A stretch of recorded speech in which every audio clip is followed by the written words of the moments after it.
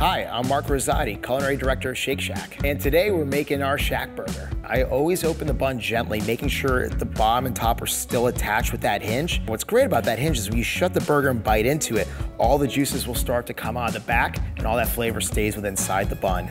I love toasting potato buns because it gives you great contrast between the pillowy soft outside the bun. I started out Shake Shack about 10 years ago when there was just one location in New York City in a park with no aspirations to grow.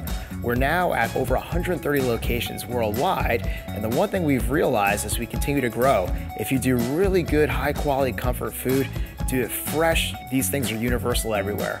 Our sauce has become quite iconic amongst our fans. The ShackSauce recipe in our new cookbook, we wanted to make it more simplistic than the actual recipe we use at Shake Shack. The recipe at Shake Shack has so many more ingredients, it's very labor intensive. We want to give you a shortcut that's going to get you very close. Shake Shack is a modern day version of the great classic American roadside burger stand, and we were big fans of the style of taking patties and smashing them into the griddles. It's something we've always admired because it creates this wonderful crispy, salty crust.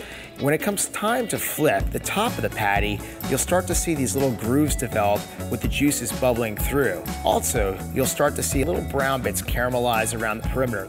I was a fan of Shake Shack before I ever worked there, and when I first got in line and actually got the ShackBurger myself, I remember taking it out of the bag and looking at it going, I can't believe I just waited an hour and a half to 2 hours for this.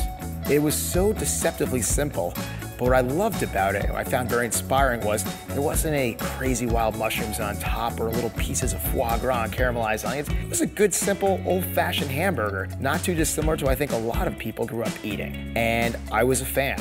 I actually went to the Shake Shack for an interview, and to be honest, I did not want to take that job. I wanted to keep going the fine dining route because I kept thinking about a teacher I had in high school. He says, if you don't buckle down and study, you're gonna wind up flipping hamburgers. Like that was a bad thing. When I went to see them pull the burger meat out of the refrigerator to cook it, I realized that the same thoughtful approach to cooking was very much alive in this little shack. I didn't know you could take this level of thought to cooking a hamburger.